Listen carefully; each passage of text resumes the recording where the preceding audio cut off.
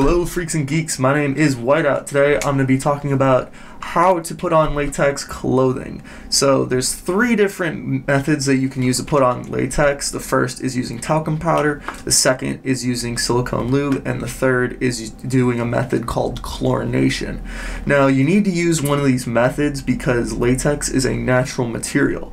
This means that it's very porous, and those pores rubbing up against your skin create a lot of friction, and that friction makes it really difficult to put on the gear without using one of these methods.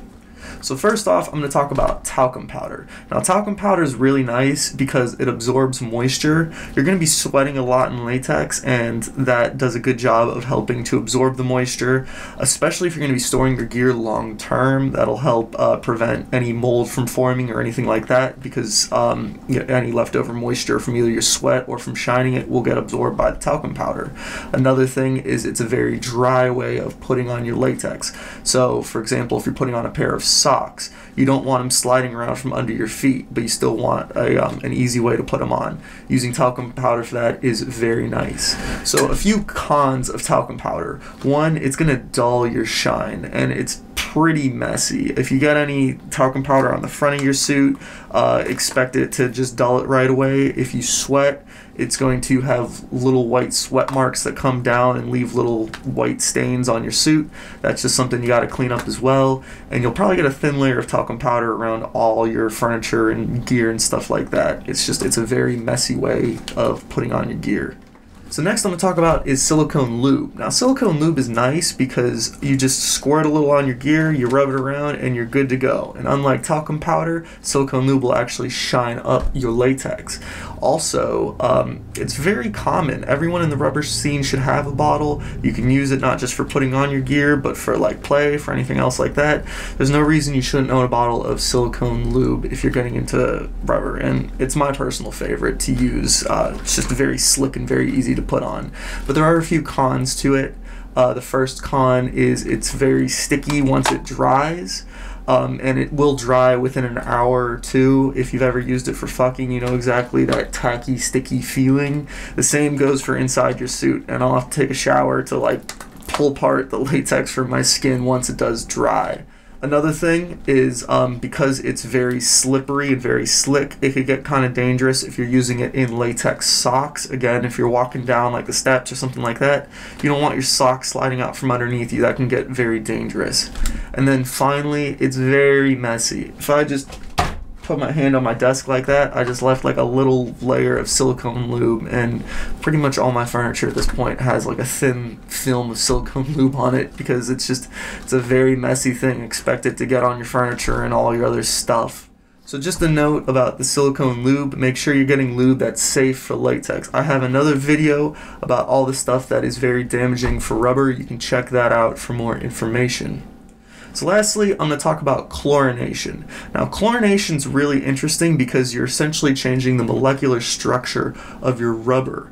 Now essentially what it's doing is it's filling in the pores of your rubber with chlorine ions. And I'm going to be covering this more in depth in another video, but essentially I'm just going to go over some of the pros and cons. Some of the pros, for one thing, it's permanent. As soon as you chlorinate your gear, you're good. You don't ever have to worry about using lube or anything like that. And another pro is there's no mess. Again, no powders, no shine everywhere. You slide it on like it's cotton and you're good to go. It's the easiest to put on your latex gear. And also, people with a latex allergy don't seem to be affected by chlorinated gear. Again, because you're changing the molecular structure of it, it kind of makes sense that it wouldn't react the same with your body as it would just straight latex. So if you do have a latex allergy, chlorinated gear may be a good option for you.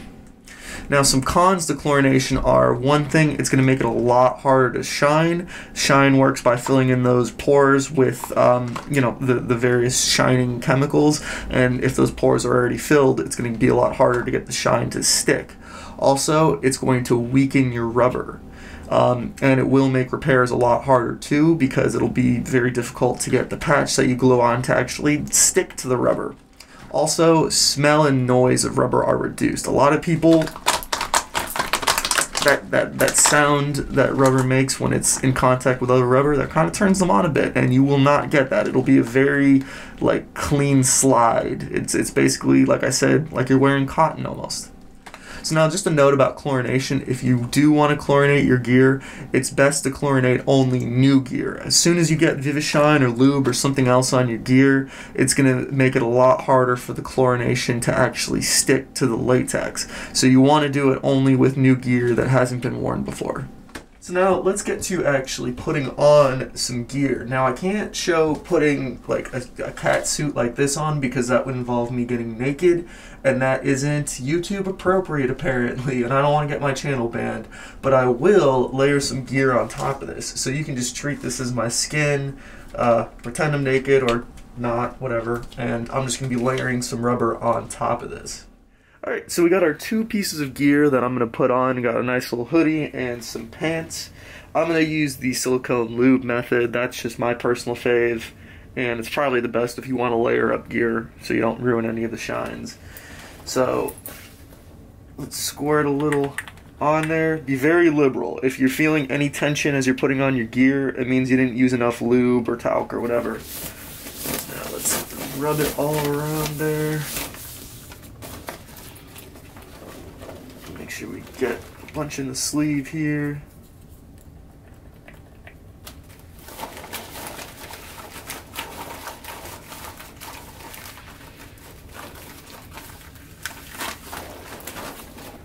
And you really just want to make sure that the whole inside has a good film of lube on it, and that'll be the best way for putting it on.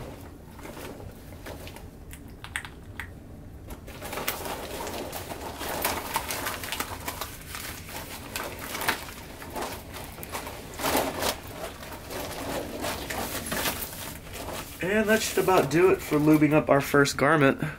So now we've got this all lubed up on the inside. Now we've got to lube up our skin a little bit. So feel free to be very liberal. Rub it all over you.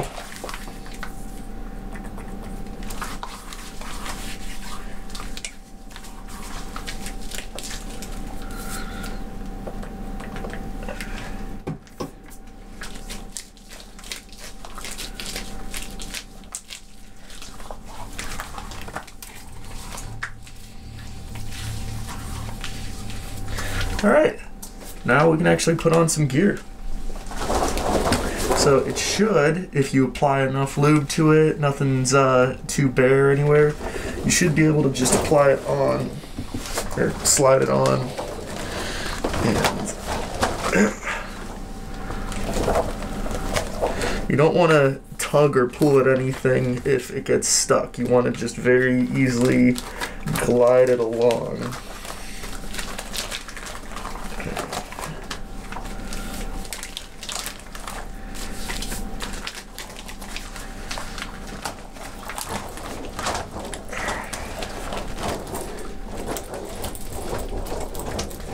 Alright, not too bad.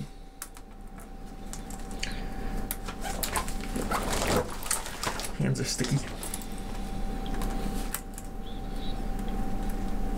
I can't get the zipper. There we go.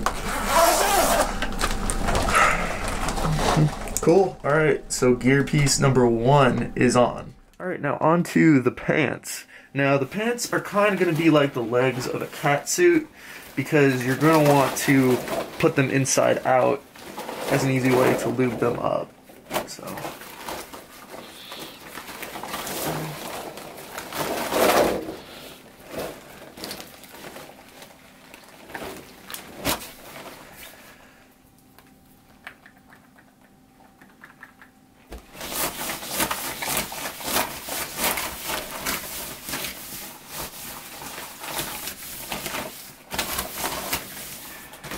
Alright, that's the back of them. The other side.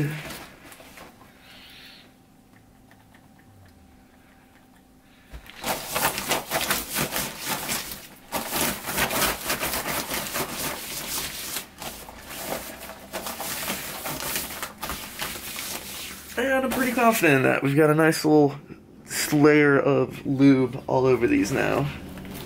We can put them back right side in.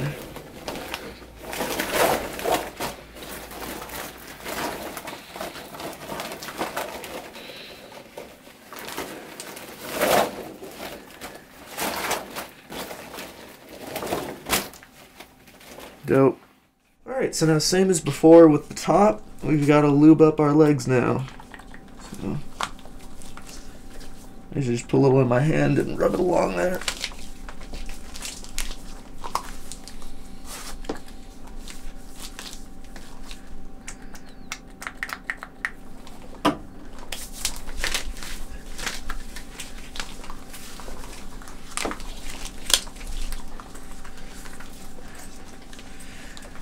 And once you're pretty confident that you got a nice layer of lube on your skin, you can slip into your gear.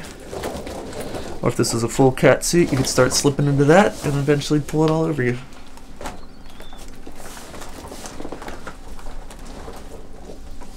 You see, look at that. Almost no effort, just slides right on. Very nice.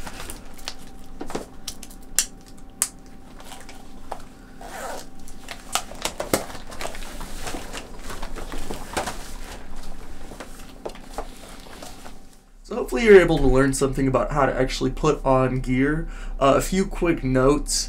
Another method that some people use to put on gear is using cornstarch, probably instead of talcum powder. Do not use cornstarch. It can actually promote a latex allergy, and if you do use cornstarch, please stop and do one of the 3 methods that I talked about. Also, with gloves or hoods, generally speaking, you won't need to lube those up or anything. They should be really easy to just pull on your head without using any lube or whatever. Well, I will see you guys later. Hopefully this was a very informative video, and peace out, everyone.